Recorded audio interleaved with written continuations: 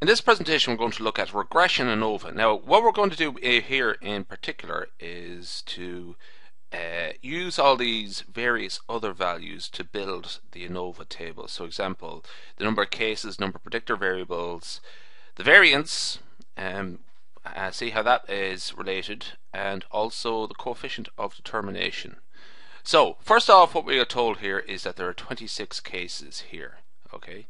So n is equal to 26. Now, the degrees of freedom which we would have for the total degrees of freedom would be n minus 1. Okay, so n minus 1 is 25. Okay, so starting off pretty well there. The other degrees of freedom are p as number of predictor variables, and we can see it there, and n minus p minus 1. So the number of predictor variables there is 3. N minus p minus 1. Well, first, you could tell pretty quickly that they have to add up to 25, so 3 and 22. But n is 26, n minus p minus 1 is 26 minus 3 minus 1, that is 22. So that it checks out. Okay.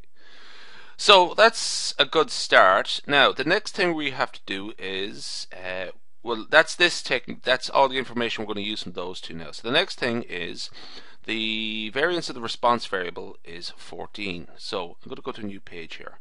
Now this is something you should always remember. Variance of the response variable is, particularly with regression to any ANOVA procedure, is the SS total over n minus 1. Okay, so here we are told it's 14. That is SS total over 25. Okay. So multiply that out, you get SS total, or solve that, SS total is 350. Okay, so let's put that back into our table. That's just a sort of blank page there. That's 350. So that's that part used. Now the coefficient of determination is 0.90. Okay, so what does that mean? So we know what SS total is here. I'm just going to get rid of the rest of this stuff here. The SS total is the ratio of SS regression to SS total.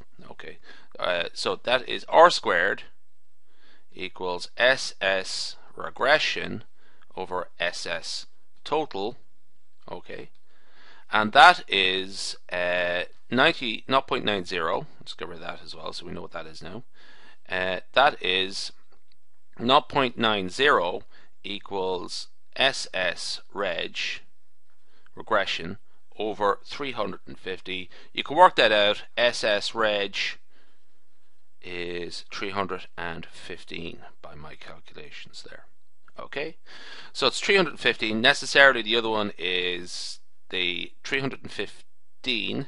Okay, now for the sum of squares for error is just the difference of the two. Okay. It's also implicit in that for information, so the ratio is whatever's left here. So if it's 90%, the other ratio is 10%. Likewise, if it was 95%, it would be 5%, and so on. So now we are going to calculate the mean squares. So what we have to do here is the mean squares, as always, are the sums of squares divided by degrees of freedom. Okay, so this is 315 divided by 3, and that is 105. Okay, the next one is 35 divided by 22. A little bit of calculator work, and I don't have my calculator here. I just dropped it. Pause for a second.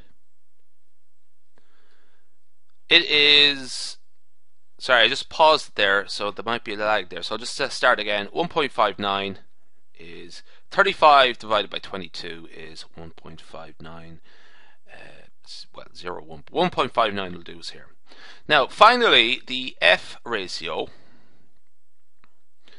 is, or the F test statistic is these two values, is the ratio of these two values here. So 105 divided by 1.59, and that is 66.03. So we'll just use two decimal places, 66.03. So that is the entire table taken care of.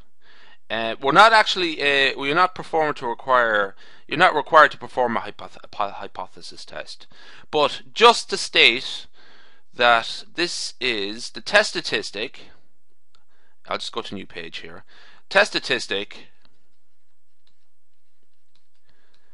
is F random variable. That's a type of distribution, the F distribution.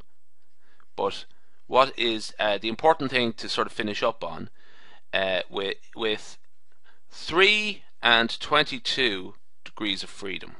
Okay, that's a sort of important matter, just to dovetail with finding the value in the critical value in a statistical tables or something like that. Or in some procedures, you might actually just be given a p-value just there, and that's the end of it. Okay, that's just a sort of important little remark there for any